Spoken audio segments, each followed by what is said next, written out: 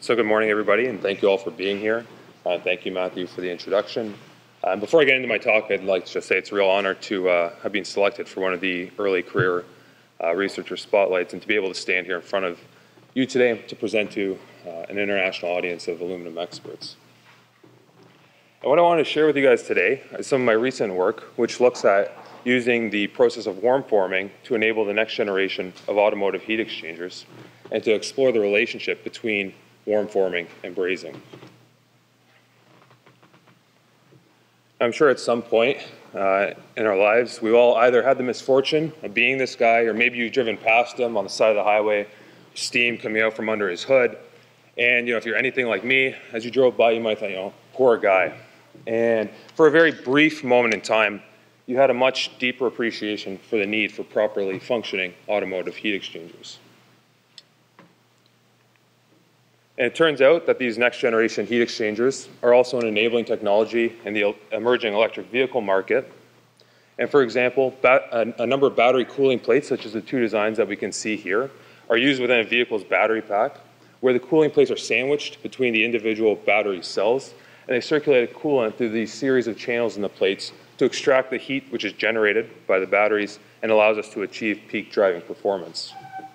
And if we look at the production of these plates, they're fabricated by stamping these series of half channels into individual aluminum alloy sheets. We then place the sheets together and pass the assembly through a furnace to be brazed. But due to the very thin nature of the sheets which we're using in this, we require very strict process controls for both forming and brazing, and failure due to corrosive attack is of growing concern. So we take a slightly closer look at these materials which we're using in the production of these heat exchangers. It turns out that they're actually a laminate structure, which I'll refer to as aluminum brazing sheets. And we can see that they're comprised of at least two aluminum alloy layers.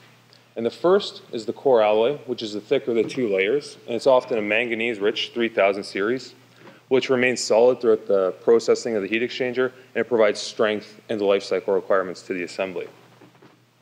And the second layer is the clad alloy, and this is always a 4000 series, which due to the high silicon content has a liquidus temperature which is substantially below the solidus temperature of the core. And what this means is that when we pass the assembly through the furnace for brazing, this clad layer will completely melt and will provide filler metal for the numerous braze joints throughout our assembly. And for all the work I'll be sharing today, we used a brazing sheet with an overall thickness of just 200 microns with a single clad layer of about 10% of the total sheet thickness. And these sheets were industrially produced and supplied in both the fully annealed O and the work hardened H24 sheet tempers. What we're showing here is a very simple representation of braze joint formation when we use these brazing sheets. So on the left here we can see two sheets which have been formed into the required geometry. They've been placed together to form a joint mating surface here. And then when we heat this assembly above the clad alloy liquidus temperature, the clad alloy at the surface of the sheet will melt, and due to surface tension and capillary forces will flow toward the mating surface, and upon solidification will form these braze joints all throughout the assembly. And within the braze joint, we can see that the main phases which are present are the alpha dendrites and the aluminum silicon eutectic structure, which we'd expect for cooling for a 4000 series. But recently, it was uncovered that there's two major material formability issues when we started to make these new heat exchanger designs, and we'll look at those now. And the first one was that the heat exchanger design and ultimately the performance of the assembly was limited by the brazing sheet material formability. But some of my colleagues at the University of Waterloo had shown that when we begin to increase the temperature that these sheets are formed at, we can get a significant improvement in the formability, as we can see in the plot here on the right. Or for example, by increasing the forming temperature to 250 degrees, they found a total elongation increase of 3 times. And what this means is that it allows us to develop new heat exchanger designs. So for example, in the image on the top right, we can see a heat exchanger component, which cannot be formed at room temperature without cracking, was able to be formed in a single forming step without failure when we increased the forming temperature to 300 degrees. And the second major forming issue that they had found was that when they formed sheets of higher initial strength, the sheet suffered a significant amount of spring back, which led to poor component flatness and dimensional control. And what this means for the heat exchanger assemblies is we can see that in the top image here, which is two of these battery cooling plates, which have simply been clipped together. But due to the spring back, we have these large gaps forming on either side of the assembly, making the formation of braze joints at these locations difficult to achieve. But again, my colleagues had shown that by increasing the forming temperature, we were able to significantly reduce the spring back. And this is particularly true for the higher initial sheets, such as the H-temper sheets. So it seemed that warm forming was a promising technique, which would allow us to expand heat exchanger design possibilities and enable us to use sheets of higher initial strength. But all these past studies only looked at the forming temperature and had not given any consideration to how this change in forming might impact subsequent brazing and corrosion performance. And it turns out that this might be a critical gap in our materials processing knowledge, because it's known that during brazing, detrimental interactions between the liquid clad and the solid core can occur. And one of these interactions, which is particularly important for strained brazing sheet, is this phenomenon of liquid film migration, where during brazing, the liquid clad alloy can penetrate the solid core along the grain boundaries, forming a liquid film at the boundary, which is then able to migrate. And as this film begins to migrate, it dissolves the core alloy in the second phase particles, impairing the mechanical integrity of the sheet, and it reprecipitates an aluminum silicon solid solution behind the film, depleting the amount of liquid clad available to form braze joints. And after the heat exchanger is cooled and the film solidifies, we're left with this microstructure that we can see in the top, where we have a non-recrystallized core alloy and these large blocky grains present at the surface, which are protruding into the core. And it also leaves a band of intermetallic particles at the interface, which increases the sheet susceptibility to corrosive attack. It's been shown in a number of past studies that the extent of this LFM process depends on the amount of strain which is imparted to the sheet prior to brazing. So one example is from one of my past studies where we measured the rate that liquid clad alloy would be depleted as a function of strain, which you can see here in this plot. And while I won't go into exactly how we measured this parameter, what we can see is that the rate of liquid clad loss begins to increase with applied strain up to the point where the core alloy recrystallized during brazing. And the reason for this is that it's been shown that core alloy recrystallization will eliminate the stored deformation energy in the core, which is the driving force for that LFM process.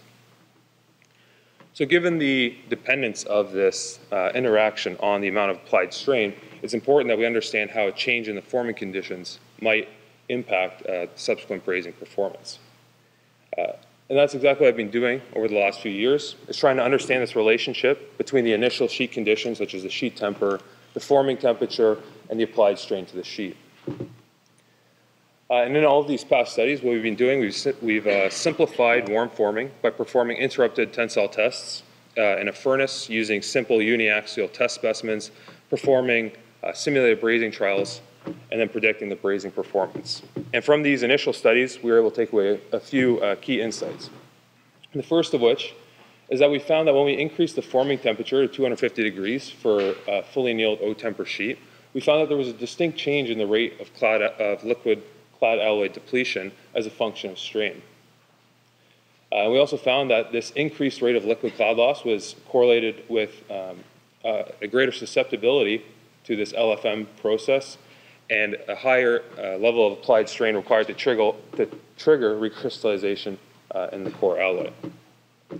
So from all of these observations, we made the initial prediction that the brazing performance of these warm-formed O-temper sheets would be impaired relative to room temperature formed sheet. On the other hand, when we performed the exact same measurements on sheets initially in the H24 temper, we found that not only was the rate of clad depletion not dependent on applied strain, we also found that it was insensitive to an increase in the forming temperature up to 250 degrees. And if we look at the post-brazed micrographs from these samples, we can see that the core alloy had recrystallized at all levels of applied strain due to the prior cold work imparted to the sheet, and as a result we had none of that LFM occurring.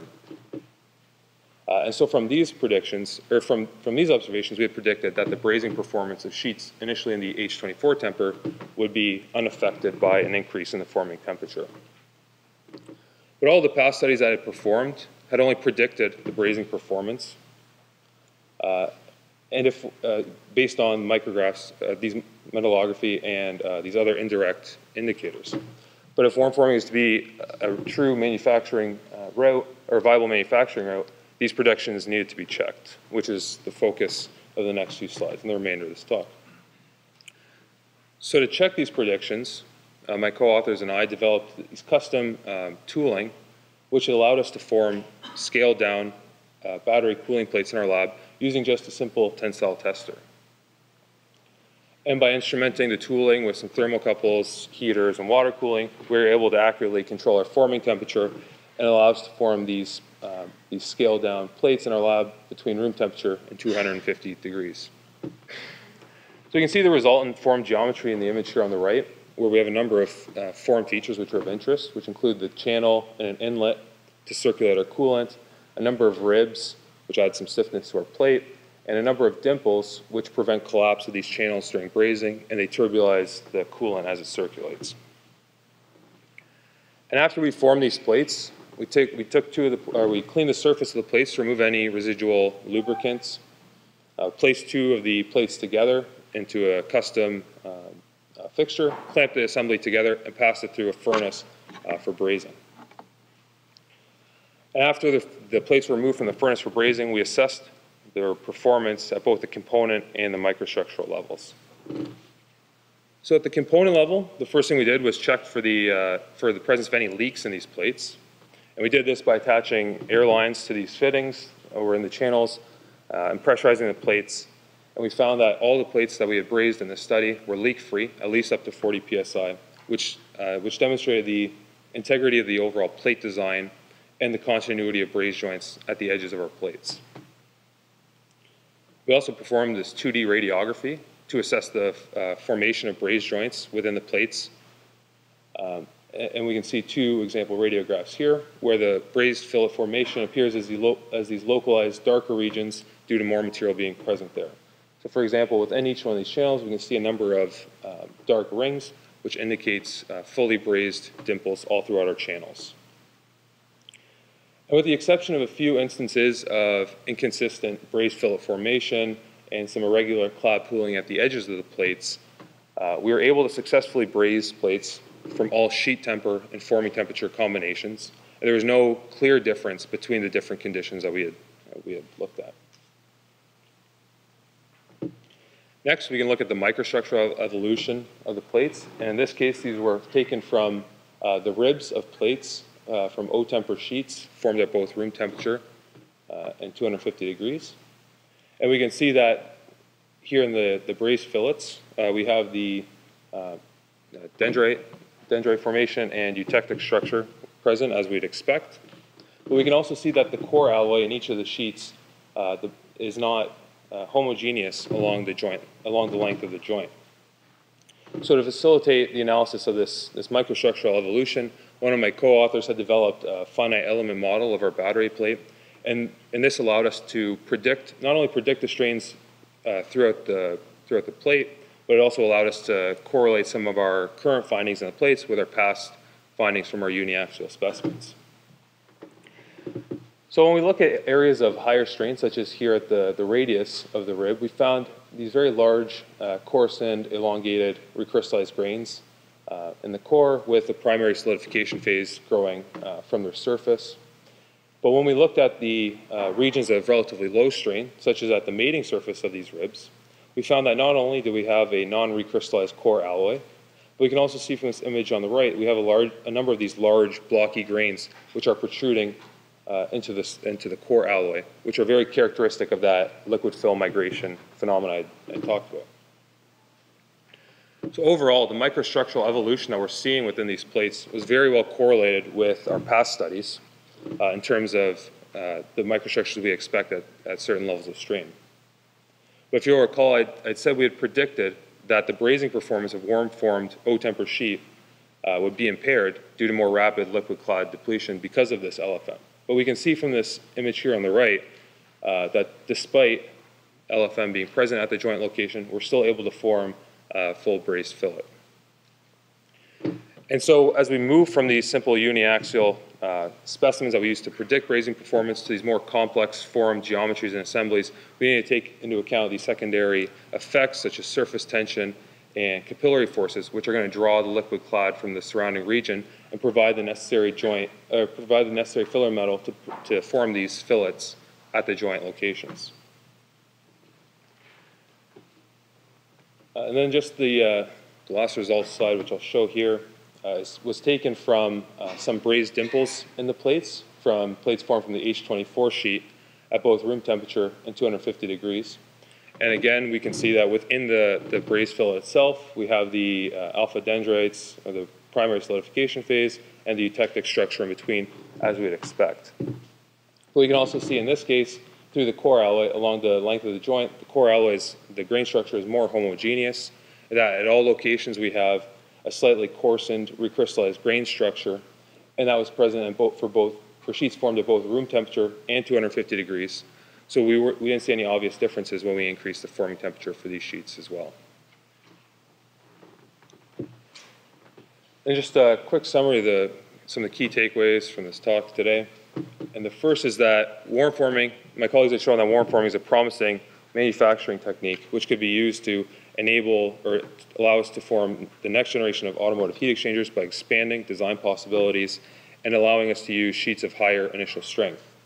But these studies have not considered the effect that the increase in forming temperature might have on brazing performance. So the work that I've been showing here today, the past few studies I've been doing, are the first to explore this relationship.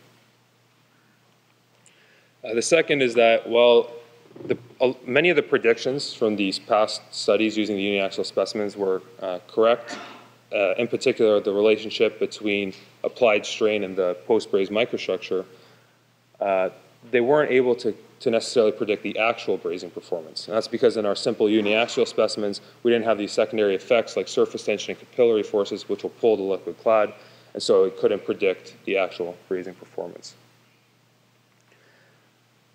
And then lastly, in the current study, the full benefits of the warm forming process weren't necessarily demonstrated using the scaled down geometry because we were actually able to form the geometry at room temperature. And we were actually able to successfully braze H24 plates formed at room temperature. But what the current results did show is that the warm forming process doesn't negatively impact our brazing performance and thus could be considered a viable route for automotive heat exchanger production. And so it's my hope that my research will help us to enable the next generation of automotive heat exchangers so that we may all avoid ending up like this poor guy here. And I'd like to thank you for your time.